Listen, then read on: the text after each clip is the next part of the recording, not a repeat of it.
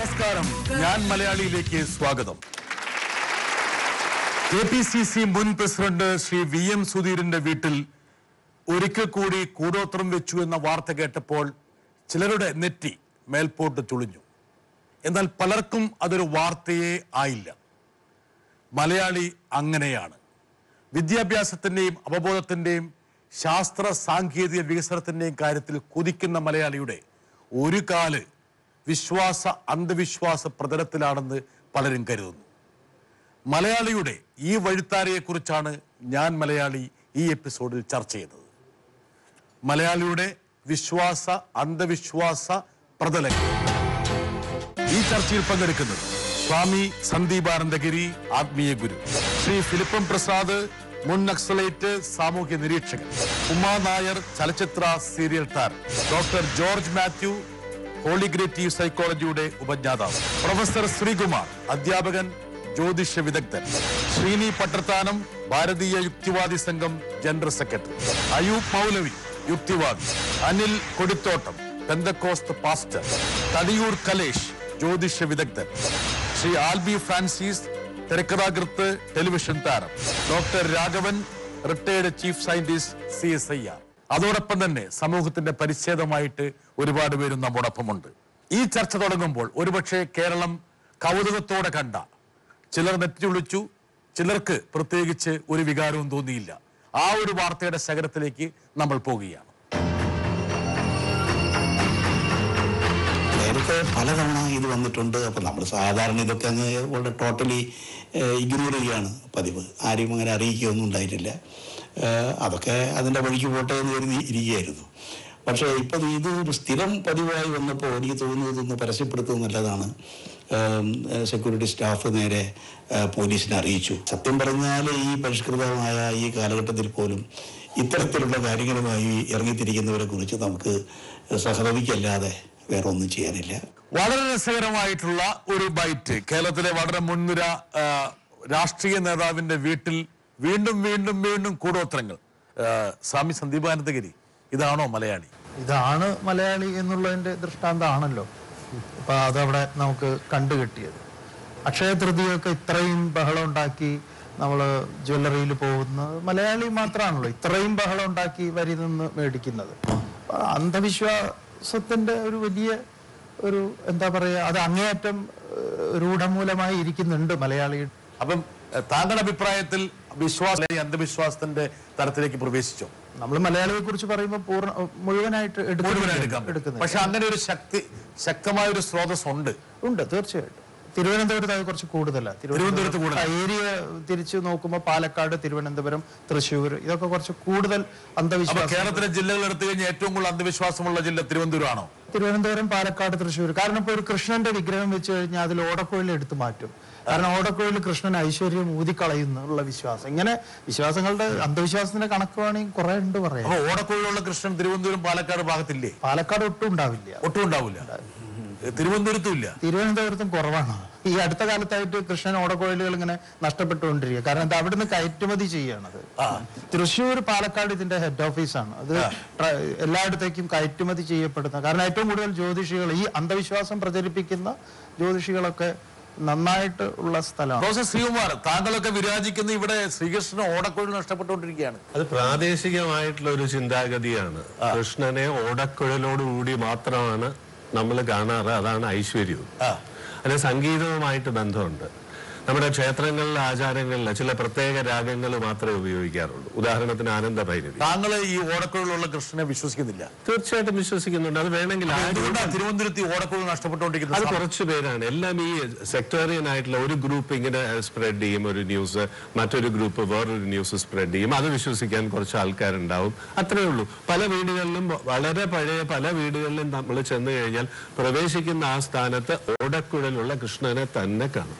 ശ്രീ ഫിലിപ്പം പ്രസാദ്, താങ്കള് എവിടെയൊക്കെ യാത്ര ചെയ്തു എന്നുള്ള കാര്യം താങ്കൾക്ക് തന്നെ അറിയില്ല എന്നാണ് താങ്കൾ അറിയാം. എന്തായാലും പല വഴികളിലൂടെ താങ്കൾ സഞ്ചരിച്ചു. ഇപ്പോൾ താങ്കള് ശ്രീ VM സുധീറിന്റെ ഒരു പരാമർശം കേട്ടല്ലോ. അതായത് കൂടെ പലപ്പോഴും അദ്ദേഹം അവഗണിച്ചു. പക്ഷെ വീണ്ടും വീണ്ടും വീണ്ടും ഈ പറഞ്ഞ എനിക്കൊന്ന് ശ്രീകുമാരൊക്കെ പൂജിച്ചു കൊടുത്തതാണെന്ന് തോന്നി. ഈ തകിടുകളൊക്കെ അദ്ദേഹത്തിന് പൂജിച്ചു കൊടുക്കാറില്ല. ഇല്ല, കൊടുക്കാറില്ല. ഓക്കെ, പൂജിച്ചു കൊടുക്കുന്ന ആൾക്കാർ ഇവിടെ ഉണ്ട്. കലാശ പൂജിച്ചു കൊടുക്കാറില്ലേ? പൂജിച്ചു കൊടുക്കാറുണ്ട്. താങ്കൾ പൂജിച്ച ഒരു തകിട് അവിടെ കണ്ടതായിട്ട് ആരോ പറഞ്ഞിരിക്കുന്നു. സുധീരന്റെ വീട്ടില് ഇല്ല, കണ്ടില്ല. അല്ല, ഇങ്ങനെ കൂടോത്രം ചെയ്യാൻ പിന്നെ താങ്കളെ സമീപിക്കാറുണ്ട് ആൾക്കാർ? സമീപിക്കാറുണ്ട്. അത് ഇപ്പൊ അദ്ദേഹം സ്വാമി പറഞ്ഞ പോലെ ഈ പാലക്കാട് തൃശ്ശൂർ ഏരിയയിൽ നിന്നൊക്കെ വരുന്ന ആൾക്കാരാണ് ഏറ്റവും കൂടുതൽ എന്നെ സമീപിക്കുന്നത്. അവിടെ കുറെ അന്ധവിശ്വാസങ്ങൾ, ജ്യോതിഷം എന്ന് പറഞ്ഞാൽ അന്ധവിശ്വാസമല്ല. അല്ല, താങ്കൾ ഈ പൂജിച്ചു കൊടുക്കുന്ന തകിടുകള് നല്ലത് വരാൻ വേണ്ടിട്ടോ അല്ലെങ്കിൽ നല്ലത് വരാൻ വേണ്ടിട്ട്, പകുതി നല്ല മോശം വരാൻ വേണ്ടിട്ടായിരിക്കുമല്ലോ? ഒരിക്കലും അല്ല. ഇപ്പൊ സുധീരന്റെ വീട്ടിൽ കൊണ്ട് തകിടിട്ടത് ശ്രീ ഫിലിപ്പം പ്രസാദ് അദ്ദേഹത്തിന് നന്മ വരാൻ വേണ്ടിയാണെന്ന് താങ്കൾ വിശ്വസിക്കുന്നുണ്ട്? ഇത് പരിഷ്കരിക്കപ്പെടേണ്ട ഒരു കാര്യമാണ് ആത്മീയത. അതിന്റെ കൂടെ പരിഷ്കരിക്കാതെ അതിന്റെ പ്രാചീനമായ അവശിഷ്ടങ്ങളും കാണും. അതിനൊക്കെ തന്തം വിട്ടുപോകേണ്ട കാര്യമൊന്നുമില്ല. എല്ലാ വൃത്തികേടും എല്ലാ നന്മയും ഒരുമിച്ചുള്ളതാണ് പ്രപഞ്ചം. ആർക്കും തിന്മയെ അങ്ങ് തൂത്തു മാറ്റി കളയാൻ പറ്റില്ല. തിന്മയും നന്മയും ഒരുമിച്ച് കലർന്നു കിടക്കുന്ന ഒരു പ്രപഞ്ചത്തിലാണ് നമ്മൾ ജീവിക്കുന്നത് എന്നുള്ള ഉത്തമ ബോധ്യം എനിക്കുണ്ട്. സ്വാമി സന്ദീപാനന്ദഗിരി പറഞ്ഞ കാര്യമുണ്ട്. അതായത് കേരളത്തിൽ ഇത് വർദ്ധിച്ചു വരുന്നു, ചില ജില്ലകളിൽ ഇത് വല്ലാതെ ഭയാനകമായ രീതിയിൽ. ചാത്തൻ സേവയൊക്കെ ഏറ്റവും കൂടുതലുള്ളത് അവിടെയാണ്. ചാത്തൻ സേവ പിന്നെ തൃശ്ശൂര് പോകേണ്ടതാണ്. ഈ സംഭവം ഒരു പബ്ലിസിറ്റി സ്റ്റണ്ട് ആയിരിക്കാം. ചിലപ്പോൾ അങ്ങനെ ഒരു സംഭവമേ നടന്നിട്ടുണ്ടാവും. അല്ല ശിവകുമാർ, നമ്മുടെ ചർച്ച ഏതെങ്കിലും ഒരു വ്യക്തിയുടെ വീട്ടിൽ നടന്ന കൂടോത്രം മാത്രമല്ല. ഹൈലൈറ്റ് ചെയ്തോണ്ട് ഞാൻ പറഞ്ഞാണ്. ഇപ്പൊ അത്രത്തോളം മൈലേജ് കിട്ടിയില്ലേ? അവിടെയാണ് വ്യക്തിപരമായ ആളുകളെ അറിയാത്തോണ്ടാണ്. സുധീരൻ അങ്ങനെ ഒന്നും തരം താഴുന്ന ഒരാളല്ല, 100% അല്ല. ശിവകുമാർ, താങ്കൾ ഉദ്ദേശിക്കുന്ന പബ്ലിസിറ്റി സ്റ്റണ്ട് ആണെന്ന്? സാധാരണ മീഡിയയിൽ ഞാൻ വളരെ ബാല്യം മുതൽ മീഡിയയിൽ വർക്ക് ചെയ്യുന്ന ഒരാളാണ്. പല റോൾസിൽ, ജോത്സ്യൻ മാത്രമല്ല. അപ്പൊ പലരും പബ്ലിസിറ്റിക്ക് വേണ്ടി പല രീതിയിലുള്ള മാർഗങ്ങൾ സ്വീകരിക്കാറുണ്ട്. അദ്ദേഹം അങ്ങനെ സ്വീകരിച്ചു എന്ന് ഞാൻ പറഞ്ഞില്ല. ഒരു പക്ഷേ VM സുധീരന് അങ്ങനെ പബ്ലിസിറ്റിയുടെ ആവശ്യമുണ്ടോ? അറിയില്ല. പക്ഷെ അങ്ങനെയും ആകാം സിനിമാ രംഗത്ത്.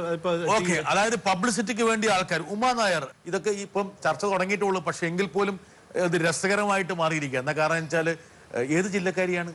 ഞാൻ ജന്മസ്ഥലം കൊല്ലമാണ്, പക്ഷെ വർഷങ്ങളായി തിരുവനന്തപുരം. അപ്പൊ തിരുവനന്തപുരം ആയിരിക്കണം. നല്ല രീതിയിൽ ഈ കൂടോത്രമൊക്കെ ചെയ്യുന്നുണ്ടോ? ഇല്ല. തകിട് ഇല്ല. ഞാൻ നമ്മുടെ വിശ്വാസങ്ങൾ നമ്മളെ ഓരോ സ്ഥലത്ത് കൊണ്ടുവന്ന് എത്തിക്കുന്നു എന്നാണ് ഞാൻ. കൃഷ്ണനുണ്ടോ? എന്റെ വീട്ടിൽ ഓടക്കുഴലുള്ള കൃഷ്ണൻ തന്നെയാണ്. ഞാനിപ്പോ പറഞ്ഞ കാര്യമാണ്. പല വീടുകളിലും ഓടക്കുഴലുള്ള കൃഷ്ണൻ തന്നെയാണ്. എന്താണ് ഉമ്മയുടെ അഭിപ്രായം? എന്താ കാരണം വെച്ചാൽ ചലച്ചിത്ര സീരിയൽ രംഗം എന്ന് പറയുന്നത് കുറച്ച് അന്ധവിശ്വാസം കൂടുതലുള്ള രംഗമാണെന്നാണ് പലരും പറയുന്നത്. അപ്പം അവിടെ വിശ്വാസങ്ങൾ അധികമുള്ളൊരു മേഖലയായിട്ട് എനിക്ക് തോന്നിയിട്ടുണ്ട്. പിന്നെ വ്യക്തിപരമായിട്ട് എനിക്ക് വിശ്വാസം കൂടുതലുള്ള ഒരാൾ തന്നെയാണ്. എന്ന് കരുതി ഈ പറയുന്ന തരത്തിലുള്ള അന്ധവിശ്വാസങ്ങളോട് ഞാൻ യോജിക്കുന്നില്ല. ചാത്തൻ സേവയ്ക്ക് നടത്തിയിട്ടുണ്ടോ? ഇല്ല. നടത്തിയിട്ടുണ്ടോ? ഇല്ല. മുട്ട പൂജിച്ചിട്ടുണ്ടോ? ഞാനത് എനിക്ക് ആവശ്യം വരുന്നില്ല, അതിനോട് വിശ്വസിക്കുന്നില്ല. അപ്പൊ എനിക്കത് തേടി പോകേണ്ട കാര്യമില്ല. ഞാൻ സ്വസ്ഥമായി ജീവിക്കാൻ എനിക്ക് ആവശ്യമുള്ള വിശ്വാസങ്ങളുണ്ട്, അത് മതി. ആൽബി, ഇത് ഈ പറഞ്ഞ സിനിമ താങ്കൾ തിരക്കഥാകൃത്താണ്, ടെലിവിഷനിൽ സജീവമായി പ്രവർത്തിക്കുന്ന ആളാണ്. ഉമ്മ പറഞ്ഞതുപോലെ ഈ ചലച്ചിത്ര ഈ സീരിയൽ രംഗത്ത് കുറച്ച് അധികം ഉണ്ട്. അധികം ഉണ്ടെന്നല്ല, ഏറ്റവും കൂടുതൽ അന്ധവിശ്വാസികളുള്ള സ്ഥലം ഈ സിനിമ സീരിയൽ രംഗത്ത് പ്രവർത്തിക്കുന്ന ആൾക്കാരാണ്. ഉമ്മ ഒരു അന്ധവിശ്വാസിയാണോ? ഉമ്മേനെ എനിക്ക് അറിയാം. ഇതിനു ഉമ്മ മാത്രമൊന്നുമല്ല. ഇവിടെ ഇപ്പൊ എന്താ പറയാ, സിനിമാ രംഗത്ത് നോക്കി കഴിഞ്ഞാൽ എന്താ പറയാ, പല പ്രമുഖ നടന്മാരും കടുത്ത അന്ധവിശ്വാസികളാണ്. അതായത് ഒരു സിനിമയിൽ ഒരു പാസിംഗ് ഷോട്ടിൽ കടന്നു പോകുന്ന ഒരു ജൂനിയർ ആർട്ടിസ്റ്റിന്റെ ജാതകം പോലും നോക്കിയതിനു ശേഷം മാത്രം അഭിനയിപ്പിക്കുന്ന ആൾക്കാരുണ്ടെന്നാണ് നമ്മൾ പറഞ്ഞിട്ടുള്ളത്. ധാരാളം അത്തരത്തിലുള്ള അന്ധവിശ്വാസങ്ങൾ ഒരുപാട് നിൽക്കുന്ന മേഖലയാണ്. ഈ രംഗത്തുണ്ടായിട്ടുള്ള ഒരു അനുഭവം എന്താണ്? എന്നെ അങ്ങനെ നമ്മൾ ഈ പറഞ്ഞ പോലെ അവസരം തേടി പോവുകയോ ഒരാളിന്റെ മുൻപിൽ പോയി നമ്മളെ എനിക്കൊരു അവസരം തരണം എന്ന് പറഞ്ഞ് നിന്നിട്ട് അയാളുടെ വിശ്വാസത്തിനെ അധിഷ്ഠിതമായിട്ട് ഞാൻ പോകേണ്ട ഒരു അവസരം എനിക്ക് വന്നിട്ടില്ല. എന്നെ തേടി വന്ന അവസരങ്ങൾ എനിക്ക് ചെയ്യേണ്ടി വന്നിട്ടുണ്ട്. അപ്പൊ എന്നെ തേടി വരുന്ന അവസരങ്ങളിൽ അവരെന്നെ ഇങ്ങോട്ട് ആവശ്യപ്പെടുകയാണ്. അപ്പൊ പിന്നെ എന്നെ മാറ്റി നിർത്തുന്നില്ല. എനിക്ക് തന്നെ അനുഭവം ഉള്ളത്, നമ്മൾ തന്നെ വേറെ ചില വർക്കുകൾ എഴുതുന്നതിന്റെ ഭാഗമായിട്ട് ഈ ആർട്ടിസ്റ്റുകളെ സെലക്ട് ചെയ്യാനിരിക്കുന്ന സമയത്ത് ഈ അടുത്ത് തന്നെ ഇപ്പൊ ഇവരടക്കം ഈ ഉമ്മ അടക്കമുള്ള ആളുകളെ തന്നെ നമ്മളിങ്ങനെ നോക്കുന്ന സമയത്ത് പല സംവിധായകർക്കും ഭയങ്കര എന്താ പറയാ, ഇവരെ ഉദ്ദേശിച്ചല്ലോ ഞാൻ പറയുന്നത്, പല താരങ്ങൾക്ക് ഉദ്ദേശിച്ചാണെങ്കിലും പറഞ്ഞോ.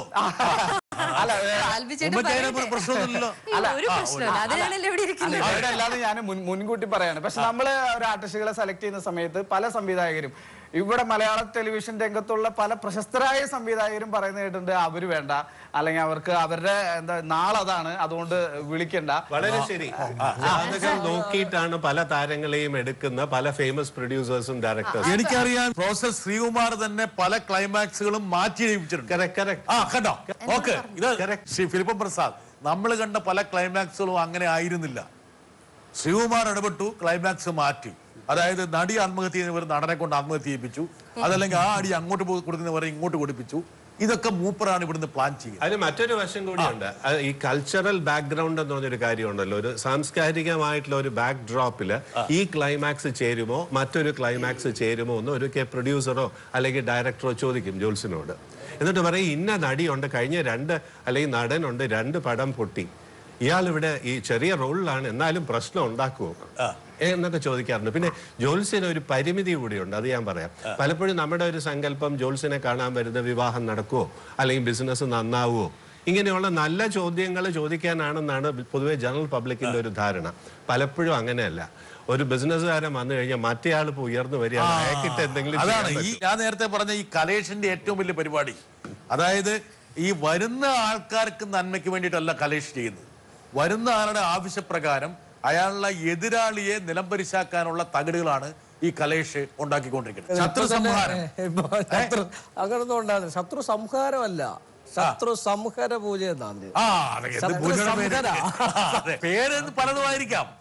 പക്ഷെ എനിക്കുള്ള ഏറ്റവും വലിയ പേടി എന്ന് വെച്ചാൽ ഈ കലേഷിന്റെ അടുത്തേക്ക് ഇവരൊക്കെ നാളെ പോകുന്നുള്ളൊരു പേടിയില്ല എനിക്ക്. എന്താ കാരണം വെച്ചാൽ തകിടുകളുടെ വിൽപ്പന ഇനി തകൃതിയായി നടക്കാനുള്ള സാധ്യതയുണ്ട്. ജോത്സ്യനെ അപ്രോച്ച് ചെയ്തിട്ടാണ് എതിർക്കുന്നവരെ. ഇങ്ങനെ എതിർത്താൽ എന്തെങ്കിലും പ്രശ്നം എനിക്ക് ഉണ്ടാവുക ജോത്സ്യൻ? ആണോ സ്വാമി? എതിർക്കുന്നവര് പലപ്പോഴും ജോത്സ്യനെ അപ്രോച്ച് ചെയ്തിട്ടാണോ? അല്ല, ജോത്സ്യന്മാർക്ക് ഒരു നിലനിൽപ്പിന് വേണ്ടി പറയുന്നതാണ്. എല്ലാവരുടെയും നിലനിൽപ്പ് അതിനകത്ത് പ്രസക്തമാണ്. ഡോക്ടർ ജോർജ് മാത്യു, എങ്ങനെയാണ് ഇതിനെ കാണുന്നത്? ഒരുപക്ഷെ ഇതൊക്കെ നമ്മൾ രഹസ്യമായിട്ട് പറയുന്ന കാര്യമാണെങ്കിൽ പോലും കൃത്യമായിട്ട് കാര്യം പറഞ്ഞു വെച്ചിട്ടുണ്ട്. സിനിമയുടെ ക്ലൈമാക്സ്, ശ്രീകൃഷ്ണന് കുഴൽ നഷ്ടപ്പെടുന്നു, ഓടക്കുഴൽ നഷ്ടപ്പെടുന്നു, ഉമാനായരുടെ ആ നടത്തത്തിന് പകരം ഈ നടത്തമാണ് റെക്കമെൻഡ് ചെയ്യപ്പെടുന്നത്.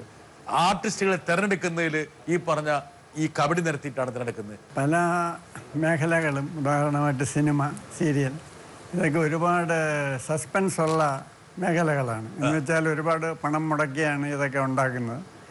അപ്പോൾ നഷ്ടം ഉണ്ടാകാം. 1-2 സിനിമ പൊട്ടിയാൽ പ്രൊഡ്യൂസർ തന്നെ പൊട്ടിപ്പോവും. അപ്പോൾ ഈ ഭയം ഒരുപാടുണ്ട്. ഭയമാണ് പ്രധാനം. അതെ. അപ്പോൾ ഈ ഭയത്തിൽ നിന്ന് ഒരു മോചനം കിട്ടാൻ വേണ്ടിയാണ് ഇങ്ങനെയുള്ളതിനൊക്കെ ആശ്രയിക്കുന്നത്.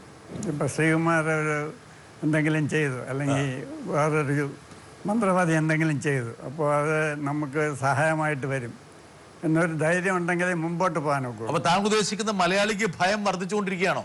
ഒരു തരത്തിൽ പറഞ്ഞ ആണ്. മലയാളിയുടെ ഭയം വർദ്ധിക്കുകയാണ്. അപ്പം അടിമുടി യുക്തിവാദിയായിട്ടുള്ള ശ്രീനി പട്ടത്താനം ശ്രീകുമാർ പറഞ്ഞു കേട്ടു, യുക്തിവാദം പറയുന്ന പലരും അദ്ദേഹത്തിന്റെ പക്കൽ എത്താറുണ്ട് എന്ന്. താങ്കൾ പോയിട്ടുണ്ടാവില്ലല്ലോ? പോയിട്ടില്ല.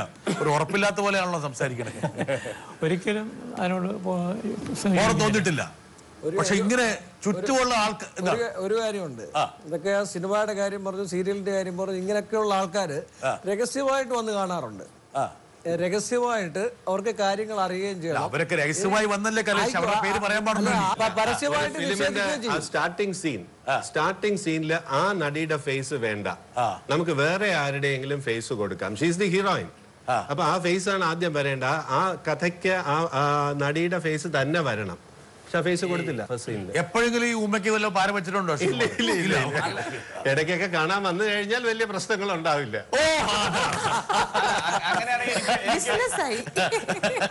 പ്രസാദ് വളരെ തന്ത്രപൂർവ്വം ശ്രീകുമാർ ഒന്ന് എറിഞ്ഞു, നീട്ടി എറിഞ്ഞിരിക്കുകയാണ്. ശരി, അപ്പൊ എന്താണ് സാറേ, അടുത്ത കാലത്തായിട്ടാണ് ഇത്ര ഒരു അന്ധവിശ്വാസങ്ങളുടെ ഒരു കേളിവെട്ട് കേരളത്തിലുണ്ടായത്. അടുത്ത കാലത്ത് അതിന്റെ പ്രധാന കാരണമെന്ന് പറയുന്നത് ചില മതപ്രസ്ഥാനങ്ങൾ വളരെ ബോധപൂർവം സൃഷ്ടിക്കുന്ന പരിപാടിയുടെ ഭാഗമാണിത്. അതുകൊണ്ട് തന്നെയാണ് യാഥാസ്ഥികമായിട്ടുള്ള ഇത്തരം വിശ്വാസങ്ങൾ വൻതോതിൽ പ്ലാൻഡായിട്ട് അറേഞ്ച് ചെയ്തുകൊണ്ട് ഇത് രംഗത്ത് അവതരിപ്പിക്കുകയാണ്. അതുമായി ബന്ധപ്പെട്ടുള്ള കണ്ണികളാണ്, വക്താക്കളാണ് പ്രധാന രീതിയിൽ വൻതോതിൽ ഈ പരിപാടികൾ മുമ്പോട്ട് കൊണ്ടുപോകുന്നത്. ഈ അടുത്ത കാലത്ത് എന്ന് പറയുമ്പോൾ നമ്മുടെ സ്നേഹിതൻ, എനിക്ക് വളരെ വേണ്ടപ്പെട്ട ആളാണ് ശ്രീ ഫിലിപ്പം പ്രസാദ്, പുട്ടപർത്തിയിലേക്ക് പോയപ്പോൾ നിങ്ങൾക്കൊരു തിരിച്ചടി ഉണ്ടായില്ലേ?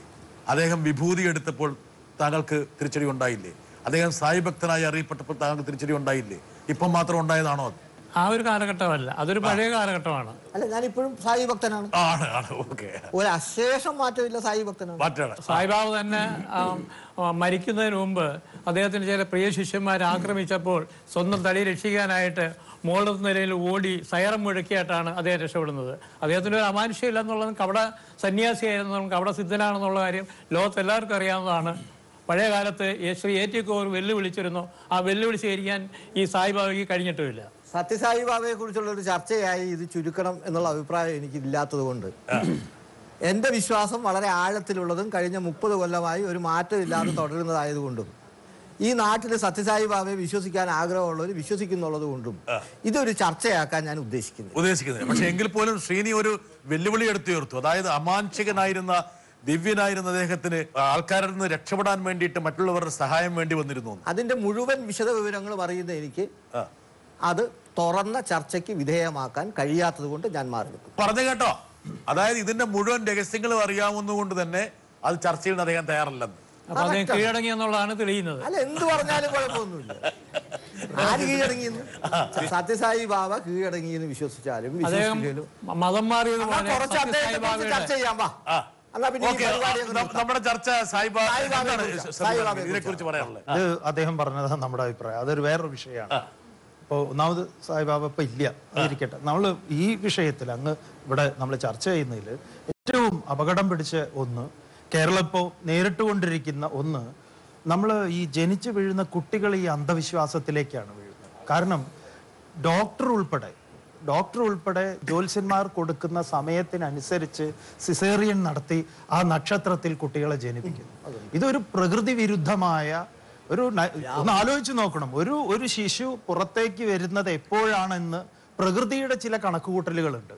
അത് മനുഷ്യന്റെ കാര്യത്തിൽ മാത്രമല്ല, ഒരു പൂ വിരിയുന്നതും അത് കായയാവുന്നതും അത് പക്വമാകുന്നതും ഈ പറഞ്ഞ ഒരു മത്സ്യക്കുഞ്ഞുങ്ങളാണെങ്കിലും എല്ലാറ്റിനും പ്രകൃതി നിശ്ചയിച്ച ഒരു സമയമുണ്ട് അത് പുറത്തേക്ക് വരുന്നത്. കോംപ്ലിക്കേറ്റഡ് കേസിലൊക്കെ നമുക്ക് സിസേറിയൻ ആവശ്യമായിരിക്കാം നമ്മുടെ ഇതിൽ. പക്ഷെ ഒരു ജ്യോത്സ്യൻ കൊടുത്ത് വിടുന്ന ചിട്ടിക്കനുസരിച്ച് ഒരു ഡോക്ടർ, ഇത്രയും പഠിച്ചിട്ടുള്ള ഒരു ഡോക്ടർ സിസേറിയൻ ചെയ്യാൻ പറയുന്നത്. ഇന്ന് കേരളത്തിലെ ഏറ്റവും പ്രശസ്തനായ ഗൈനക്കോളജിസ്റ്റിനേക്കാൾ കൂടുതൽ പ്രസവം നടത്തിയിട്ടുള്ളത് മറ്റാരുമല്ല, ശ്രീകുമാറാണ്. അദ്ദേഹം പറയുന്ന സമയത്താണ് ഒരാൾ പ്രസവിച്ചിട്ടുള്ളത്. ഇതാണ് അങ്ങനെയുള്ള 5 കൺസൾട്ടേഷൻ എങ്കിലും ഉണ്ടാവും. പക്ഷെ അതിന് മറ്റൊരു ഞാൻ വെറുതെ തലമുറ തന്നെ അന്ധവിശ്വാസത്തിന്റെ തലമുറയാണ്. അവരതിന്റെ വിക്ടിമുകളാണ്. താങ്കൾ വിരൽ ചൂണ്ടദ്ദേഹത്തിന്റെ മുഖത്തേക്ക് എന്തുകൊണ്ട്? അതുകൊണ്ടാണല്ലോ ഇവര് കൂട്ടമായിട്ട് നമ്മളെ ആക്രമിക്കുന്നത്. ആക്രമിക്കുന്നില്ല, ഇതൊരു വിശ്വാസത്തിന്റെ പ്രശ്നമാണ്. പ്രസവം അല്ല, പ്രസവം മാത്രമല്ല, ഏത് സമയത്ത് പ്രസവിക്കണം എന്നുള്ളത് ഈ എവല്യൂഷൻ, പ്രകൃതിക്ക് ഒരു എവല്യൂഷൻ ഉണ്ട്. ആ എവല്യൂഷന്റെ ഭാഗമാണ് ശാസ്ത്രത്തിന്റെ മെച്ചവും ജ്യോതിഷത്തിന്റെ മെച്ചവും. ശാസ്ത്രം ഇത്രയധികം പുരോഗമനം. താങ്കളുടെ അടുത്ത് ഒരു ദിവസം ശരാശരി ഒരാഴ്ച 5 പേര് വരുന്നുണ്ട്, ഒരു 4-5 പേര് വരുന്നുണ്ട്. എന്താണ് ദൈവത്തിനോടുള്ള വെല്ലുവിളി പോലെയാണല്ലോ തോന്നുന്നത് വിശ്വാസികളായിട്ട് പോലും. ഇങ്ങനെ പ്രസവിക്കുന്നത് ദൈവമാണ് സൃഷ്ടിക്കുന്നതെങ്കിൽ ദൈവം പറയുന്ന അനുസരിച്ച് ഇപ്പൊ ദൈവത്തിനോട് വെല്ലുവിളിക്കുന്നതായിട്ടാണ് എനിക്ക് തോന്നുന്നത്.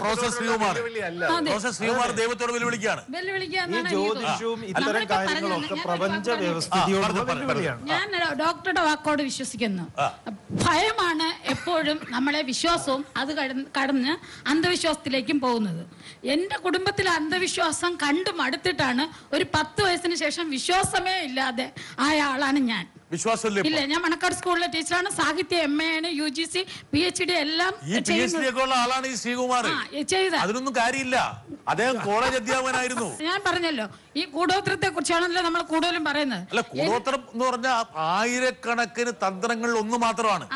ഇത് നമ്മുടെ ഒരു അക്കി, പിന്നെ കരപ്പൻ, പിന്നെ ദേഹത്തെ പിന്നെ ഇത് പൊട്ടലൊക്കെ ഉണ്ടാവുമല്ലോ, വാതപ്പൊള്ളൽ, ഇതൊക്കെ വന്നാൽ ചേനയിൽ ചെയ്തു വെച്ചിരിക്കുന്നു എന്ന് പറഞ്ഞ ഞങ്ങളുടെ കുടുംബക്കാരും അടുത്തുള്ളവരൊക്കെ ഉണ്ടായിരുന്നു.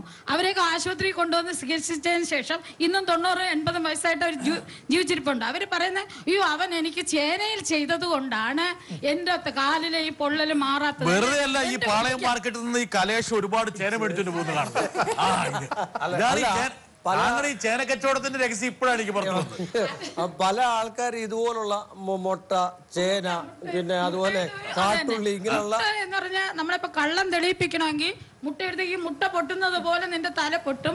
ഞാൻ മുട്ടയിൽ ഈ കരിമടത്തുള്ള ഒരു മുസ്ലിം സ്ത്രീയാണ് ആ മുട്ടയുടെ കൂടോത്രത്തിന്റെ ആളെ. ഇപ്പൊ അവർ ജീവിച്ചിരിക്കുന്നതാണ്. കരിമടം ഉള്ള ഒരു ചെറിയ 2 പാത്രം, സ്റ്റീൽ പാത്രം കാണാതെ പോയാൽ പോലും ഈ മുട്ടയിൽ കൂടോത്രം ചെയ്തുകൊണ്ടിരുന്ന അവിടെ ഇരിക്കുന്ന എല്ലാവരെയും പൊടിയിച്ച് അങ്ങനെ ചെയ്യുന്ന ആൾക്കാരാണ് നമ്മുടെ ഇടയിലുള്ള.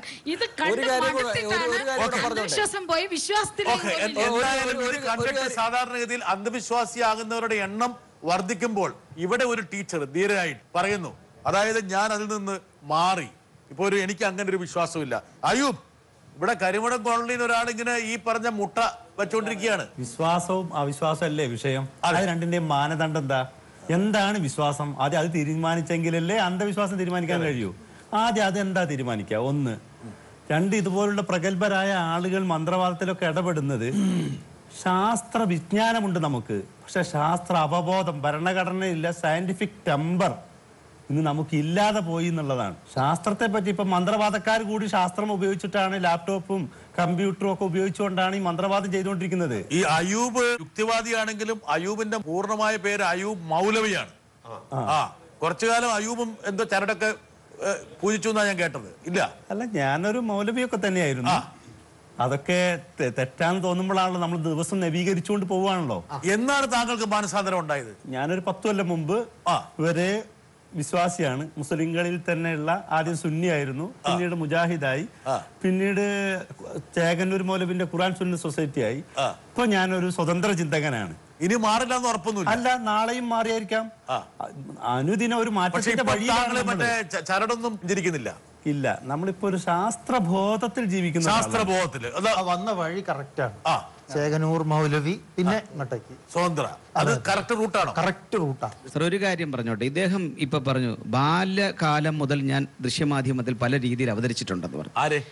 ശ്രീകുമാർ സാർ ഇപ്പൊ അദ്ദേഹം ജോത്സ്യനായിട്ട് അവതരിച്ചു. ടെലിവിഷനിൽ പരിപാടി എന്ത് തന്നെയാണെങ്കിലും സാർ ഈ വിശ്വാസവും അവിശ്വാസവും അദ്ദേഹം പറയുന്നത്, അപ്പൊ അത് തന്നെ ഒരു മാർക്കറ്റിംഗ് ഒരു ട്രാൻസിഷനാണ്.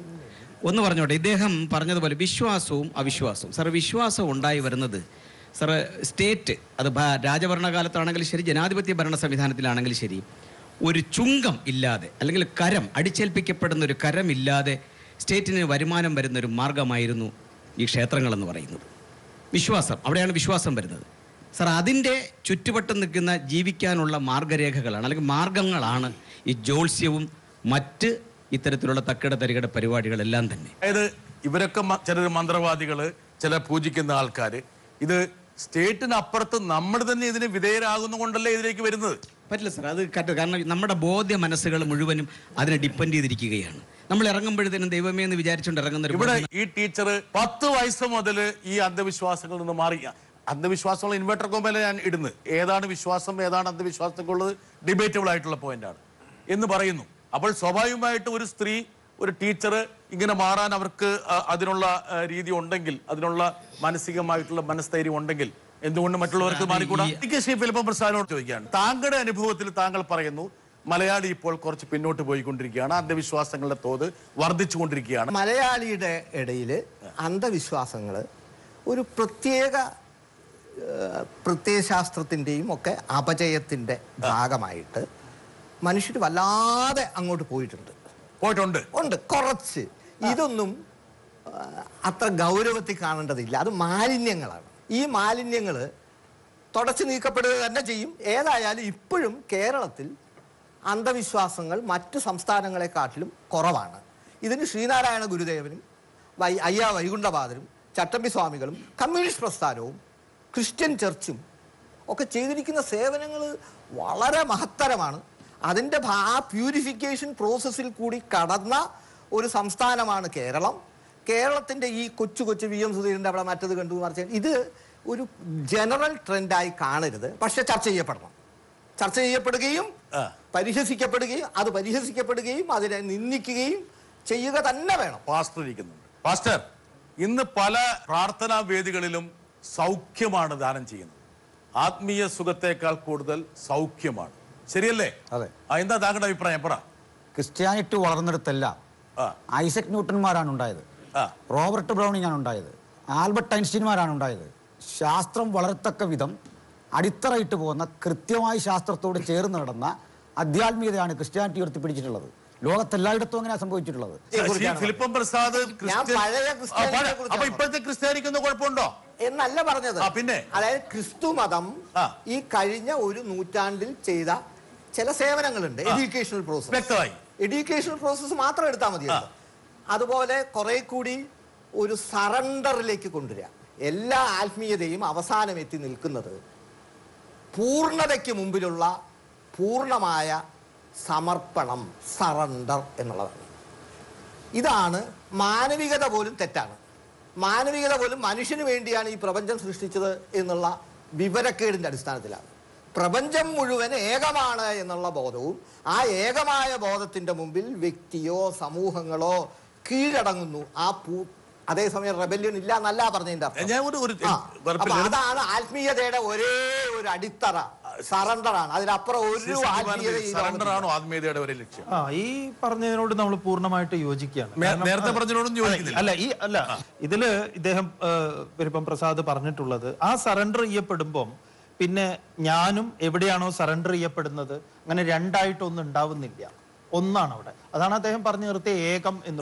ഇപ്പോ എല്ലാം ഒന്നാണെങ്കിലേ മനുഷ്യന് മാത്രമായിട്ടൊരു പ്രത്യേകത ഇല്ലെങ്കിൽ, എല്ലാ ജീവജാലങ്ങളും കൂടുന്ന പ്രകൃതിയുടെ ഭാഗമാണെങ്കിൽ, ഏതെങ്കിലും മൃഗങ്ങൾക്കിടയിലോ ജീവജാലങ്ങൾക്കിടയിലോ വിശ്വാസം, അന്ധവിശ്വാസം എന്നോ അല്ലെങ്കിൽ ദൈവത്തെ പറ്റിയോ പിശാചിനെ പറ്റിയോ കൂടോത്തരത്തെ പറ്റിയോ ചർച്ചയോ വല്ലതുണ്ടോ? മനുഷ്യന് മാത്രമല്ലേ ഉള്ളൂ ഇതൊക്കെ. മാനവികത മനുഷ്യന് വേണ്ടി എന്നുള്ള കാഴ്ചപ്പാട് വരുമ്പോഴാണ് തെറ്റാവുന്നത്. എനിക്ക് അത് കിട്ടുമോ ഇത് കിട്ടുമോ? എനിക്ക് പാസ്റ്ററെ ഒന്നുകൂടെ കൈകാര്യം ചെയ്യേണ്ടതാണ്. അതായത് നമ്മളിപ്പോൾ കാണുന്ന ഈ പാസ്റ്ററൽ ആക്ടിവിറ്റിയുടെ ഭാഗമായി കാണുന്ന പല പ്രാർത്ഥനാ യോഗങ്ങളും എന്ന് പറയുന്നത് വലിയ എന്താ പറയാ ഘോഷങ്ങളാണ്. അല്ലേലൂയ അല്ലേലൂയ, ഇതാണ് പോകുന്നു, പ്രേതം ഇറങ്ങുന്നു, ഉടന്നതായി വന്ന ആള് 2 കാലിൽ പോകുന്നു, ക്യാൻസർ ആയ ആൾക്കാരുടെ ക്യാൻസർ പോകുന്നു. ഇല്ലേ? ഇവിടെ തന്നെ ആൾക്കാരിൽ പോയിട്ടുണ്ടോ ആരെങ്കിലും ആ പരിപാടിക്ക്? ഇതാ പാസ്റ്ററെ, ഇതൊക്കെയാണ് ഒരുപക്ഷെ ആദ്യകാലത്ത് അവബോധവും വിദ്യാഭ്യാസവും പ്രദാനം ചെയ്തു എന്ന് ശ്രീ ഫിലിപ്പം പ്രസാദ് സൂചിപ്പിക്കാൻ ശ്രമിച്ച ഈ ക്രിസ്തീയ വിശ്വാസം ഇന്ന് എവിടെ എത്തി നിൽക്കുന്നു എന്നുള്ളതിനെ കുറിച്ചൊരു ചോദ്യചിഹ്നമാണ്. എന്താണ് പാസ്റ്റർ പറയാം? ഒരു 15 വർഷത്തിനുള്ളിൽ 1.5 ദശകത്തിന് മുമ്പ് നിങ്ങൾ ഇത് കണ്ടിട്ടില്ല. എന്റെ പക്കൽ ഇപ്പോൾ ഒരു വക്കീൽ നോട്ടീസാണുള്ളത്. ആർക്കെതിരെ? എനിക്കെതിരെ ഉള്ളത്. ഇത്തരം പ്രവണതകളെ ചോദ്യം ചെയ്തതിന് തങ്കു ബ്രദർ അയച്ച വക്കീൽ നോട്ടീസാണ്. 25 ലാക്സിന് മാനനഷ്ട കേസാണ്. ഇത്തരം പ്രവണതകളെ ചോദ്യം ചെയ്തതിന്. താങ്കൾ പാസ്റ്റർ ആണെങ്കിലും താങ്കൾ ഇങ്ങനെയുള്ള സംഭവങ്ങളെ ചോദ്യം ചെയ്യുകയാണ്. തീർച്ചയായിട്ടും അത് ബൈബിളികമല്ല, അത് ക്രിസ്ത്യാനിറ്റിയുടെ ഭാഗമല്ല. ദൈവം എന്ന് പറയുന്നത് മനുഷ്യന്റെ സ്വാർത്ഥതയ്ക്കോ ഭൗതിക സമ്പത്തിനോ വേണ്ടിയുള്ളതല്ല, അതിൽ വിശ്വാസമാണ്. വ്യക്തമായി അന്ധവിശ്വാസങ്ങൾക്കെതിരെ പടപൊരുതിക്കൊണ്ടുണ്ടായ കൃതിയാണ് ബൈബിള്. ഈജിപ്തിലും മറ്റും മനുഷ്യർ ശവങ്ങളെ ആരാധിക്കുന്ന പിരമിഡുകൾക്കുള്ളിൽ ആ വിധത്തിലുള്ള ജൽപ്പനങ്ങൾ നടത്തി വന്നപ്പോൾ താങ്കൾ ഉദ്ദേശിക്കുന്ന ഈ രോഗശാന്തി എന്ന് പറയുന്ന തട്ടിപ്പാണോ? അല്ലല്ല, രോഗശാന്തി കിട്ടുന്ന ആളുകളുണ്ട്, പക്ഷെ പ്രകടനവും പ്രകസനവും തട്ടിപ്പാണ് അതിന്റെ പിന്നിലെ. ദൈവം സൗഖ്യമാക്കുമെന്ന് വിശ്വസിക്കുന്ന എന്താണ് രോഗശാന്തിക്ക് വല്ലതും പോട്ടുണ്ടോ? എനിക്ക് മനസ്സിലാകുന്നില്ല സർ. ഇതിപ്പോ ഒരു ഓരോ മതവിഭാഗത്തിൽപ്പെട്ടവരെയാണ് ഇപ്പൊ നമ്മൾ ആദ്യം സംസാരിച്ചത്. പിന്നെ തകിട് വെച്ചു, അല്ലെങ്കിൽ നമ്മുടെ ഇവിടെ ഇരിക്കുന്ന സന്നിഹിതരായിട്ടുള്ള ബഹുമാന്യരെ നമ്മൾ പറഞ്ഞു. പക്ഷേ എനിക്ക് മനസ്സിലാകാത്തത് ഓരോ മതവിഭാഗത്തിൽപ്പെട്ടവർ ഓരോ തരത്തിലാണ് മനുഷ്യരെ ചൂഷണം ചെയ്യുന്നത്. വളരെ വ്യക്തമായി അല്പം അന്ധവിശ്വാസമുള്ള ആളാണെങ്കിൽ പോലും ഒരിക്കലുമല്ല സർ, ഞാൻ അന്ധവിശ്വാസിയല്ല.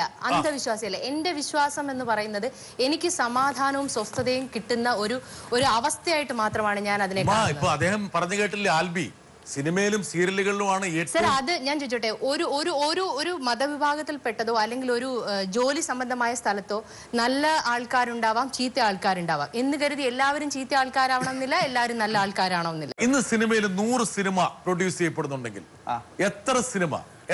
അതാണ് എനിക്ക് പറയാനുള്ളത്. ആദ്യം പറയാനുള്ള ഒരു കാര്യം, സിനിമ സീരിയൽ രംഗത്ത് എനിക്ക് തോന്നുന്നു ഹിന്ദുക്കളുടെ ദൈവത്തിനാണ് പ്രാധാന്യം. കാരണം കാരണം അവിടെ പൂജ നടത്തും. നമ്മള് ഏറ്റവും രസമുള്ള ഒരു കാര്യമാണ്, ഏതൊരു ലൊക്കേഷനിലും ഇഷ്ടമില്ലാത്ത ആൾക്കാർ എന്തുകൊണ്ട് പ്രതികരിക്കുന്നില്ല? എല്ലാ ലൊക്കേഷനിലും ഞാൻ പറയാം, ബേസിക്കലി സിനിമ സീരിയൽ രംഗത്ത് ലൊക്കേഷൻ നടക്കുന്ന ഒരു കാഴ്ച അതിരാവിലെ തന്നെ വന്നിട്ട് ക്യാമറ വെച്ചിട്ട് ഒരു പൂജ ചെയ്യും. എന്ന് വെച്ചാൽ നാളികേരം എടുത്ത് കർപ്പൂരം അത് ഇഷ്ടമില്ലാത്തവർ, അത് മോശമാണെങ്കിൽ അല്ല, ഞാൻ അവരെ കുറ്റം പറയല്ല. പക്ഷെ അവിടെ ഒരു ക്രിസ്ത്യൻസിന്റെ ഒരു ഇതോ മുസ്ലിംസിന്റെ ഒരു ഇതോ ആചാരങ്ങളോ ഞാൻ കണ്ടിട്ടില്ല. ഏത് ഈ ഹിന്ദുക്കളുടെ ഭാഗമായിട്ടുള്ള ഒരു ആചാരം മാത്രമായിട്ടാണ് ഈ പൂജ നടത്തുന്നത്. അവിടെ ഒരു ക്രിസ്ത്യാനിറ്റിയോ അല്ലെങ്കിൽ ഒരു മുസ്ലിംസിന്റെ ഇതോ ഒരു ലൊക്കേഷനിൽ ഞാൻ കണ്ടിട്ടില്ല. പക്ഷെ ഒരു ക്രിസ്ത്യാനി ആയിട്ടുള്ള ഒരു സംവിധായകനോ ശരിയല്ല. കാരണം ഞാൻ പോയ ഒരു പ്രോഗ്രാമിന് വിളക്കിന്റെ മുകളില് കുരിശായിരുന്നു. മാത്രമല്ല എനിക്ക് ഈ ശ്രീകുമാർ എന്ന് പറയുന്ന ഇദ്ദേഹത്തിനോട് 3 ചിത്രങ്ങൾ വെച്ചിട്ട് പൂജ ചെയ്യുന്ന എത്രയോ സിനിമ ഏറ്റവും കൂടുതൽ സഹായിക്കാൻ പോകുന്ന നമുക്ക് അറിയില്ല. എന്തുമായിക്കോട്ടെ ആൽബിച്ചേട്ടൻ ആ പറഞ്ഞത് തെറ്റാണ്. ചോദിക്കട്ടെ, ഒറ്റ സംശയമുള്ളൂ സാർ. ഈ ശ്രീകുമാർ എന്ന് പറയുന്ന അദ്ദേഹമാണ് ഈ സിനിമാക്കാരുടെ ജോലിസിൽ നിന്ന് എനിക്ക് ഇപ്പോഴാണ് മനസ്സിലായത്. ഇല്ല, അതേ എല്ലാ ആൾക്കാരും ഇവിടെ പറഞ്ഞ ഏത് പ്രശ്നത്തിലായാലും വിശ്വാസമായാലും അന്ധവിശ്വാസമായാലും വരുന്ന വഴി മതമാണ്. അതിന് പരിഹാരം നിർദ്ദേശിക്കുന്നതും മതമാണ്. അപ്പൊ ഇത് ആരുടെ താല്പര്യമാണ്? ഈ അന്ധവിശ്വാസങ്ങളും അനാചാരങ്ങളും നിലനിൽക്കണമെന്ന് ആരുടെ താല്പര്യമാണ്? മതത്തിലൂടെയാണ് ഇതെല്ലാം കടന്നു വരുന്നത്. സംഘടിത മതത്തിലൂടെയാണ് എല്ലാം കടന്നു വരുന്നത്. അപ്പൊ റിലീജിയോസിറ്റി എന്ന പേരിൽ നിന്ന് ഇതിങ്ങനെ മുന്നോട്ട് കൊണ്ടുപോയിക്കൊണ്ട് ഇവിടെയുള്ള ആളുകളെ ചൂഷണം ചെയ്ത് ഉപജീവനം കഴിക്കുന്ന ഒരു വിഭാഗം ഇവിടെ ഉണ്ട്. അവർക്കാണ് ഇതിൽ താല്പര്യമുള്ളത്. അല്ല ആർക്കാണ് ഇതിൽ താല്പര്യമുള്ളത്? നിങ്ങൾക്ക് ഭീമമായ സംഖ്യ പെൻഷൻ കിട്ടുന്നുണ്ടെങ്കിൽ പോലും നിങ്ങൾ ഈ വീണ്ടും പൈസ ഉണ്ടായിക്കൊണ്ടിരിക്കുകയാണ്. ചൂഷണത്തിന്റെ ഒരു പ്രശ്നം അവിടെ ഇല്ല. വളരെയധികം വില്ലിംഗ് ആയിട്ടുള്ള highly qualified people including scientist അവരാണ് വന്നൊരു ഉപദേശം ചോദിക്കുന്നത്. അല്ല അതിനകത്ത് മഹാപൂജകളോ ഏലസോ ഇങ്ങനെയുള്ള ഒരു കാര്യവും ഞാൻ നിർദ്ദേശിക്കാറില്ല. ഡോക്ടർ രാഘവൻ നമ്മുടെ കൂടെ ഒരു സയന്റിസ്റ്റ് ഉണ്ട്. താങ്കൾക്ക് എന്താ മനസ്സിലാകുന്നത്? താങ്കൾ ഇതുവരെ ചെയ്യുന്നതൊക്കെ വളരെ മോശമായിരുന്നു തോന്നിയോ? ആദ്യം തന്നെ ആരോ ഇപ്പൊ തന്നെ അഭിപ്രായപ്പെട്ടു സയന്റിസ്റ്റുകളും മറ്റുള്ളവരും വരുന്നുണ്ടെന്ന്. താങ്കൾ സയന്റിഫിക്കലാണ് ചിന്തിക്കുന്നതെങ്കിൽ അയാളുടെ വിശ്വാസത്തെ അതിനെ തെറ്റാണെന്ന് പറഞ്ഞ് മനസ്സിലാക്കേണ്ടതാണ്. ഈ ഹിന്ദു ദേവികൾ മാത്രമേ റോക്കറ്റും ഇതുവരെ പോയിട്ടുള്ളൂ. അത് രസന കാര്യം. ഇപ്പൊ നേരത്തെ പറഞ്ഞു ഇവിടെ കുരിശ് കണ്ടുവന്ന്. പക്ഷെ ഇതുവരെ റോക്കറ്റിൽ കയറിയിരിക്കാൻ ധൈര്യം വന്നത് തിരുപ്പതിയുടെ ബിംബത്തിന് മാത്രമേ ഉള്ളൂ. തിരുപ്പതി അല്ല, ഇത് സംഘടിത മതം എല്ലാ കാലവും ലോകത്ത് ഏറ്റവും കൂട്ടക്കൊല നടത്തിയിട്ടുള്ളതും എല്ലാ തിന്മകളുടെയും ഉത്തരവാദിത്വവും പ്രത്യയശാസ്ത്രങ്ങളും സംഘടിത മതങ്ങളുമാണ്. സംഘടിത മതങ്ങൾ മാത്രമല്ല, ഐഡിയോളജീസ്. ഇത് രണ്ടുമാണ് ഈ ലോകത്തെ ഇന്ന് കാണുന്ന നന്മയും തിന്മയും ഉള്ള ഈ ലോകത്തിൻ്റെ എല്ലാ തിന്മകളുടെയും അടിയിലെടുത്താൽ ലോകം നന്നാക്കാവുന്ന ഹിറ്റ്ലറുടെയും ലോകം മുഴുവൻ ഇന്ന പ്രത്യയശാസ്ത്രം കൊണ്ടുവരാവും. പ്രത്യയശാസ്ത്രം, മതം, ഐഡിയോളജി, മതം, ഏതെങ്കിലും വാദം, മതങ്ങൾ, സംഘടിത മതങ്ങൾ, ഇതാണ് ഈ ലോകം മുടിച്ചത്. ഈ ലോകം മുടിച്ചതാണ്. അതിനകത്ത് ഇനിയിപ്പോ നമ്മൾ തർക്കിച്ചിട്ട് കാര്യമൊന്നുമില്ല. അതല്ലെങ്കിൽ ഈ ലോകം എത്ര മനോഹരമായിരുന്നു. ലോകം മുടിച്ചത് ഈ സംഘടിത മതങ്ങളാണെന്ന് പറയുന്നു. തീർച്ചയല്ലേ? എന്താ സ്വാമിയുടെ അഭിപ്രായം? സംഘടിത മതം എന്ന് പറയുമ്പോ ഇപ്പൊ സെമിറ്റിക് മതങ്ങളെ കുറിച്ചാണ്. അല്ലല്ല, ഹിന്ദു മതത്തിലും ഉണ്ട്. ഹിന്ദു മതത്തിൽ ഞാൻ ചോദിച്ചോട്ടെ, ഗീതക്കകത്ത് ഒരു വാചകമുണ്ട്, ഒരു ചെറിയ ശ്ലോകം. ഞാൻ ഈ ശ്ലോകം ചൊല്ലുന്ന ഇടപാട് എനിക്കില്ല, എന്നാലും പറയാം. അതായത് ഉപനിഷത്തുകൾ, വേദങ്ങൾ സകലതും വളരെ പ്രയോജനകരമാണ്. പക്ഷേ വെള്ളപ്പൊക്കം വന്നാൽ കിണറുകൾ കൊണ്ടും കുളങ്ങൾ കൊണ്ടും എന്ത് ഉപയോഗമുണ്ടോ അത്രയും ഉപയോഗമേ ഈ വേദങ്ങൾക്കെല്ലാം കൂടി ഉള്ളൂ എന്ന് പറയുന്ന ഒരു ഗീതാശ്ലോകം പഠിപ്പിക്കാതെ നടക്കുന്നവരാണ് ഇവിടുത്തെ ഗീതക്കാര്. അതിന്റെ അർത്ഥം ഈ വേദങ്ങൾ ഇതിനല്ല പ്രധാനം, ഇതൊന്നും അല്ല പ്രധാനം. അനുഭവമാണ്. ആനന്ദം വന്നു കഴിഞ്ഞാൽ കുളവും ഇല്ല, കിണറും ഇല്ല, ഒന്നുമില്ല. കിളവും കിണറുമാണ് വെറും ഈ വേദങ്ങളെല്ലാം. ഇതെന്താ പഠിപ്പിക്കാത്ത എന്റെ ആചാര്യൻ? അത് നിങ്ങൾ ഊന്നുന്നില്ലല്ലോ. എന്താ ആചാര്യ പഠിപ്പിക്കാത്തത്? നമ്മളത് പഠിപ്പിക്കുന്നു എന്നുള്ള പ്രശ്നം. അതുകൊണ്ടാണ് നമുക്കെതിരെ ഈ ആരോപണം. നമ്മളത് പഠിപ്പിച്ചു കൊടുക്കുന്നത് പറയിപ്പിക്കാൻ വേണ്ടി പ്രകോപിപ്പിക്കുന്നു. മൂപ്പർക്ക് പറ്റൂല, വേറെ ആരും ചെയ്യരുത് കേട്ടാ. എല്ലാ മതങ്ങളും അടിസ്ഥാനരഹിതമായ വിശ്വാസത്തിലാണ് നിൽക്കുന്നത്, അടിസ്ഥാനരഹിതമായ സങ്കല്പത്തിലാണ് നിൽക്കുന്നത്. താങ്കൾ യുക്തിവാദിയാണോ? തീർച്ചയായിട്ടും ആണെന്ന് വിചാരിച്ചോളൂ. ഞാൻ ഒരു സംഘടന ചേർന്നില്ല, ചേരാൻ താല്പര്യമുള്ള ആളുമാണ്. താങ്കൾ ഇതുവരെ മറ്റേ ക്ഷേത്രത്തിലും പള്ളിയിലൊന്നും പണ്ട് പോയിക്കാണ്, ഇപ്പൊ പോകുന്നില്ല. എന്ന് പോലും നിർത്തി. എത്രയോ എന്റെ മാവേലിക്കുന്ന കുന്നം ക്ഷേത്രത്തിൽ ഇരിക്കുന്ന ശ്രീബുദ്ധനാണ് ശാസ്താവ്. എനിക്ക് അവിടെ കയറാൻ അതിന്റെ അയലത്തൂടെ പോകാൻ അധികാരമില്ലായിരുന്നു. പിന്നെ ഏത് മതമാണ് ഇവിടെ നടത്തുന്നത്? അതെ, എവിടെയാണ് ദൈവം ഇരിക്കുന്നത്? എവിടെയാണ് ദൈവം ഇരിക്കുന്നത്?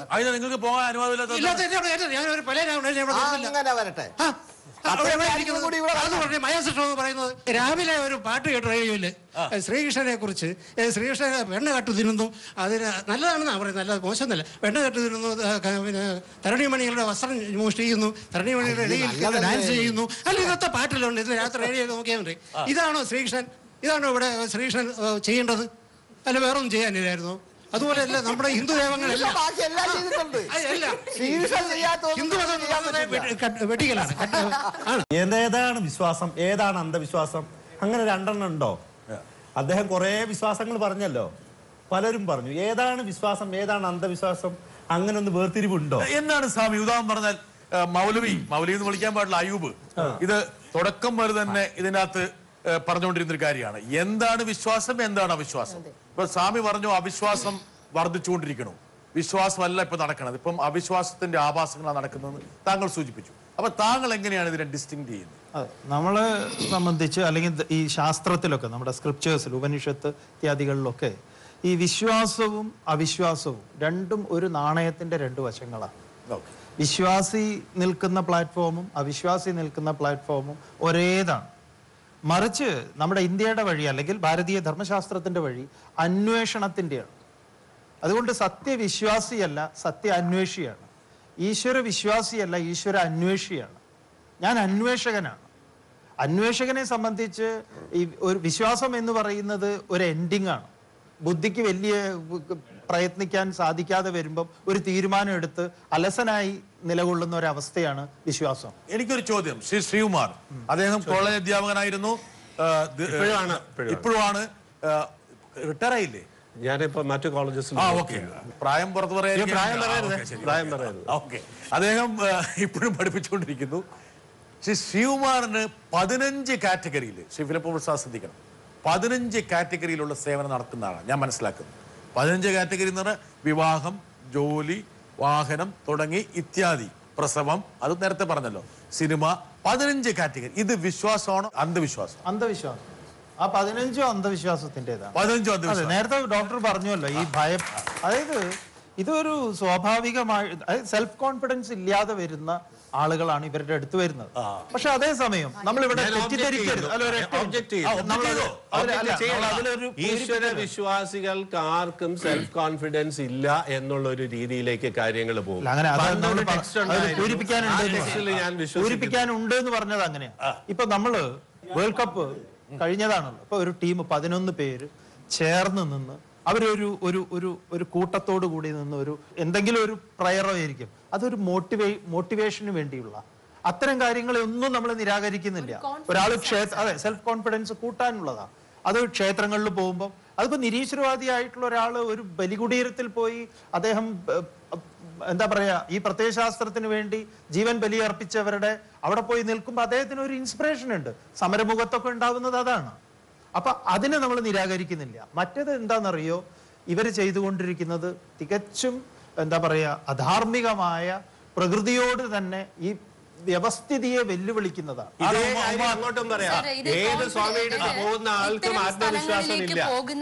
എനിക്ക് തോന്നുന്നത് എന്തിൽ നമ്മൾ നിൽക്കുന്നോ അതിൽ കൂടുതൽ കരസ്ഥമാക്കാൻ വേണ്ടിയിട്ടുള്ള എന്താ പറയണ അത്യാർത്തി മൂലം പോകുന്ന മനുഷ്യരാണെന്നാണ് എനിക്ക് തോന്നിയിട്ടുള്ളത്. അത്യാർത്തി ഇല്ലാത്തവൻ ഇത്തരം കാര്യങ്ങൾ, കാരണം എനിക്ക് വരാനുള്ളത് എനിക്ക് വരും, ഞാൻ എന്തിനു വേണ്ടി അത് പോയി വാങ്ങാൻ നിൽക്കുന്നു, പിടിച്ചു വാങ്ങാൻ വേണ്ടിയിട്ടോ കരസ്ഥമാക്കാൻ വേണ്ടിയിട്ടോ ആണ് ഇത്തരം കാര്യങ്ങളിലേക്ക് കൂടുതൽ അടുക്കുന്നത്. ഇല്ലാത്തവൻ എന്തിനാണ് സാർ ഇതിന് അത്യാർത്തി എന്ന് പറയാൻ പറ്റുമോ? ഉമ പറഞ്ഞതാണ് ഗീത.